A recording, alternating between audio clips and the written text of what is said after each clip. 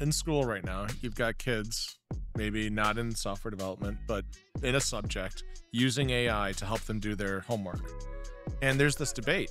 Are they cheating, or is that like the real education? Because you're going to do that in your job after graduation, right? Like, why write it by hand if the AI can help you? I wonder if our engineers are thinking the same thing. Do they feel like they're cheating if they use some AI to help them code, and therefore they need to do it manually? Mixed bag.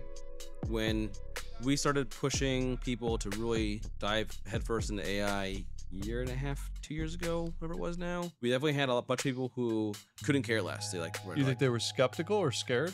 Skeptical. Another fad. Yeah. Initially, it was another fad. Yep. Then it was, oh, it's bad output, so I don't want to work with it. Yep. And then I was like, yeah, not for me. Did you have some of that, admittedly, as a developer? When you were wearing your developer hat 2 years ago? When I first saw GPT-2, yeah, and it started outputting some things like super early on, and outputted some stuff, I looked at it, I'm like, nah, that's not very useful. It wasn't until a gentleman that we know named Matt Park, he showed me GPT-2 of a prompt that did work. And I kind of sat there, I was like, holy crap, like, if it could work consistently, what could we use it for, right? Yeah. And you fast forward now, obviously it's way better than it used to be. I would say the vast majority of our technical team, even like account managers, right, are even using Cursor now to like write scripts and things for their customers and more. These are really non-technical, non-developers writing code. I would go as far as saying 90+% of our technical team in general is actively using this stuff today.